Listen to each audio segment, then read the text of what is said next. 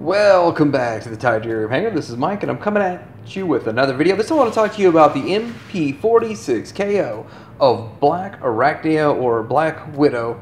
And this figure is a nice looking figure. I got it at Show Z. You can get yours there also. I have a link down below. We're going to talk more about this figure coming up.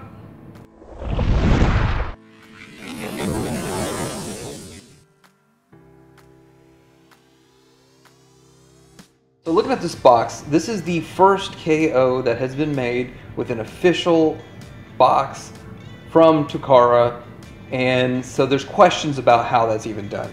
But since I made my video saying end of KO, this is the first one, because I've been watching every release and they all have brown box special. This is a one-to-one exact replica. It even has the shiny, look where it says masterpiece is reflective. So it starts to make me wonder. It even has the imprint in here, so all the telltale signs of is it an actual KO or official. Man, this is perfect match of official, so I'm just gonna leave it at that.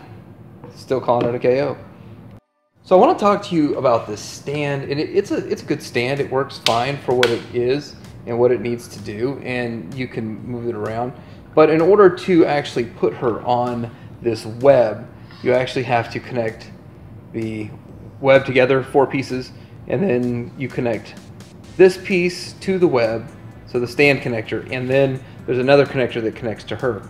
So there's a lot to it, and this piece snaps into basically a weapon storage kind of deal, and then with that, that's how it all works and holds together. Thought it was pretty cool. You don't even have to take it off because you can manipulate these legs for standing, and she does have different articulated legs, 8 of them in this alt mode here, so you can pretty much stand her how you want, and yeah, that'll work. Let's get a good look at the paint scheme. These legs, this beautiful copper color, and it kind of glistens a bit, so it's got a little like metal fleck to it, and it just looks beautiful. This whole figure just looks great, and so I mean Takara did a good job, and copying it was a good job, unless it's actually Takara just sold with a flaw. There is a flaw in it, and I'll get to that here in just a second. But the head has a little bit of rotation to it. I thought these would have been independently articulated, but they are not.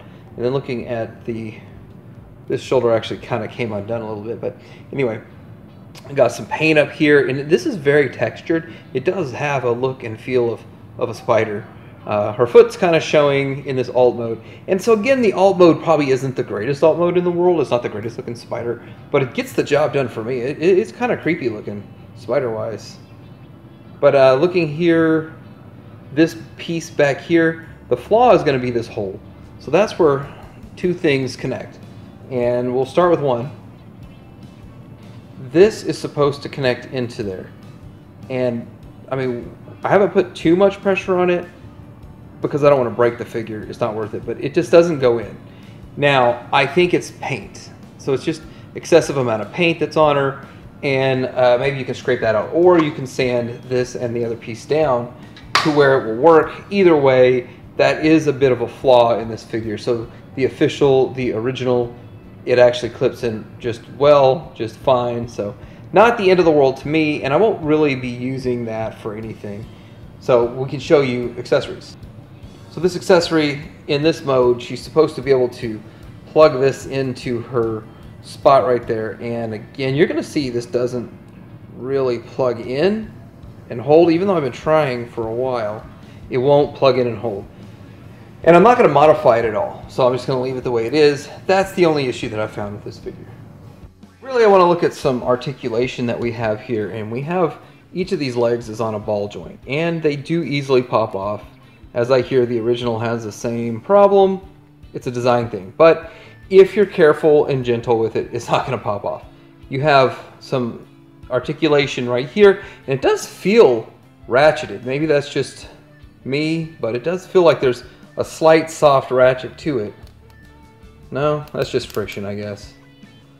Some of them feel tighter than others, but that's really all the articulation you're going to get, and that's really all you need. I mean, there's not much more you can expect aside from that, and then the little bit in the head.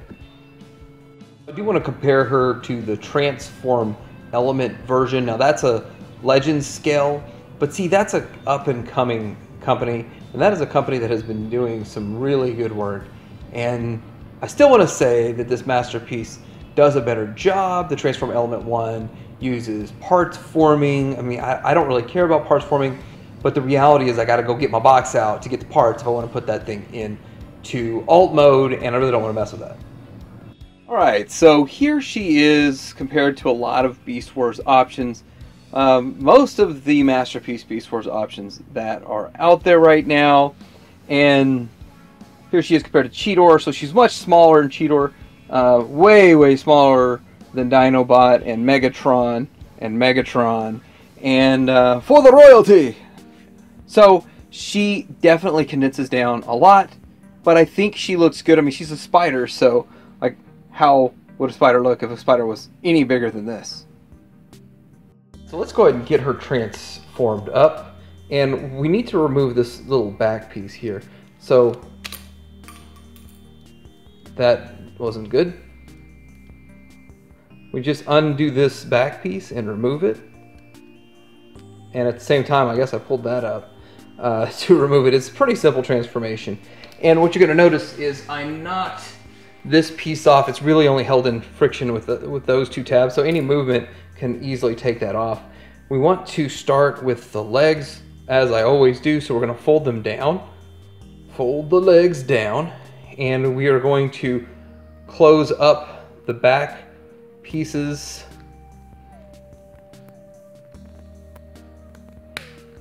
of the legs. I guess I should do a whole leg at a time, but there it goes.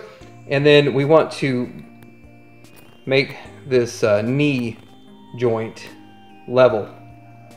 That works. And then we're going to form the foot, and we need to take out the heel spur. Notice I have my spudger ready to go.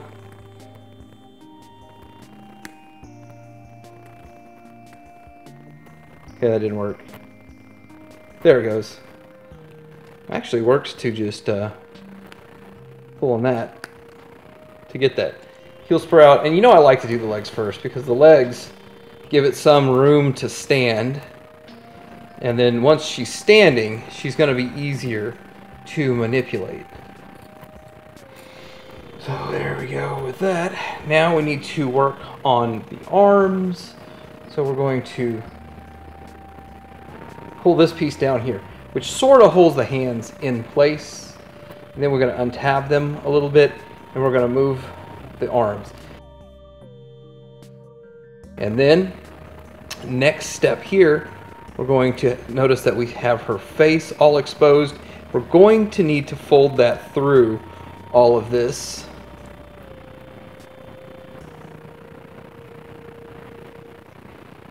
Fold it through here, like so. So at this point we have her sort of like this. We need to rotate this head around backwards and fold it down.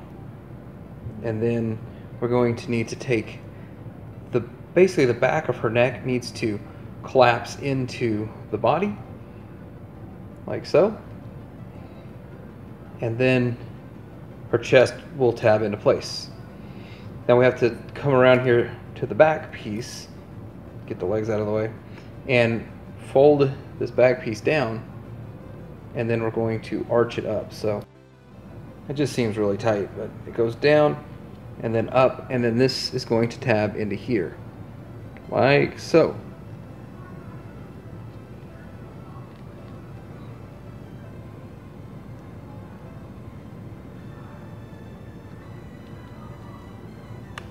There it goes.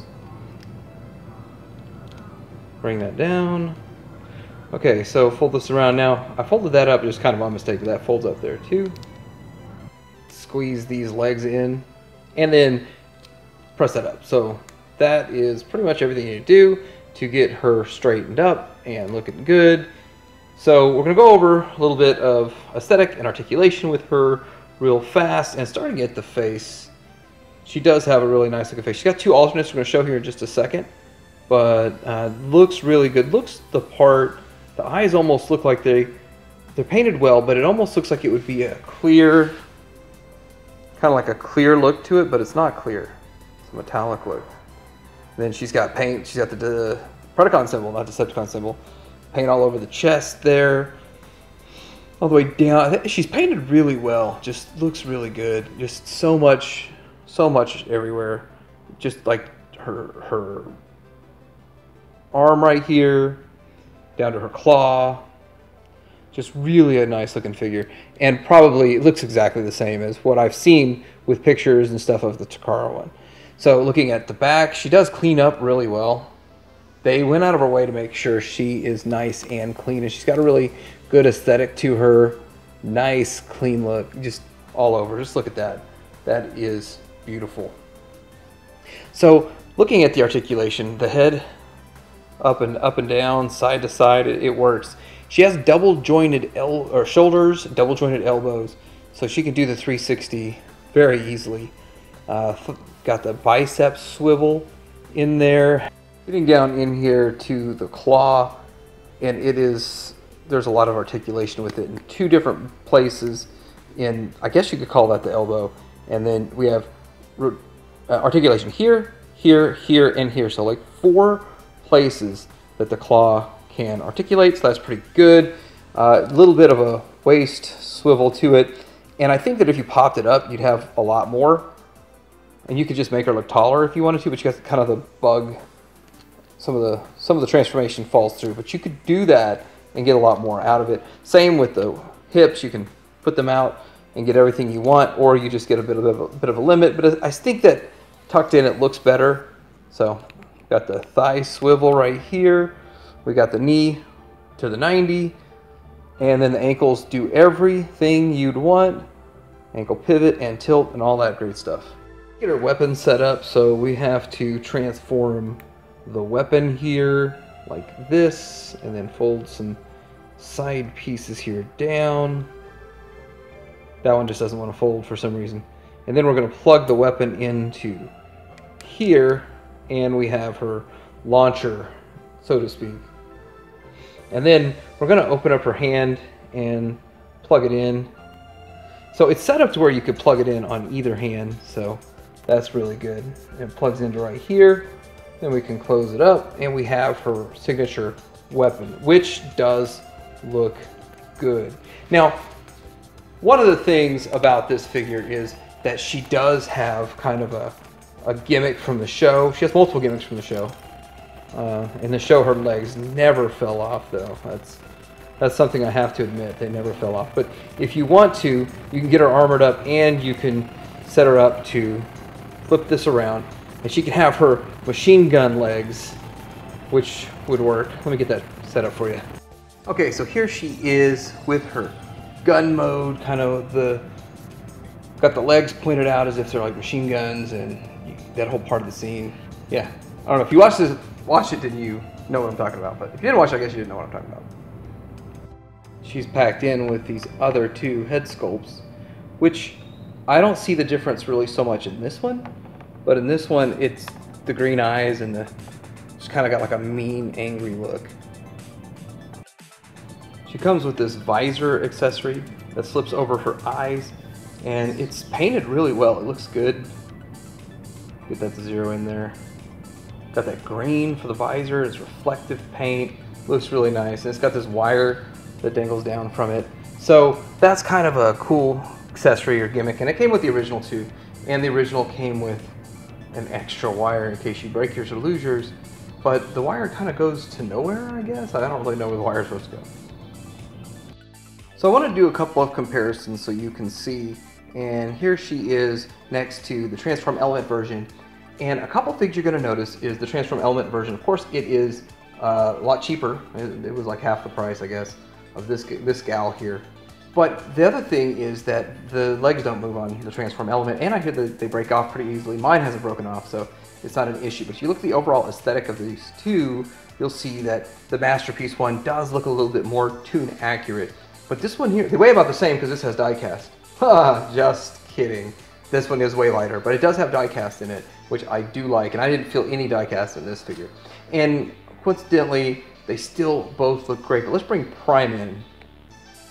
Everybody is sick of hearing me say this, but I'm going to say it again, that people discuss that the true masterpiece scale is what Transform Element is doing, because when you see the episode where they actually try to destroy Optimus Prime's face or whatever, spoiler alert, that whole situation that's going on, this is more of the correct size compared to that. So depending on how you want to look at it and how you look at it, that's all up to you. But Transform Element is doing this, and that really makes a lot of sense. And here she is with all of her friends, where she's going to spend the rest of her days. Or maybe. I'll probably have to rearrange this and get a bigger shelf eventually. So I hope you enjoyed this look at the KO version of the MP-46 Black Widow or Black Arachnia. The one-to-one copy of Takara, if not actually Takara. And this thing does look good. It fits the bill. I don't have a problem with the spider mode. I think it's good for what it is. The bot mode is almost perfect in almost every way. The legs pop off, but I'd rather them pop off than break. And yes, this is an unassisted one-leg stand. She's pulling it off. You know, we got the idea from Firebirds. Nice, this coming up. You can get yours at Shozy. I'll have a link down below. It's only like 65 bucks, and yes, I checked the price before I said it. Like, subscribe, try to figure it out.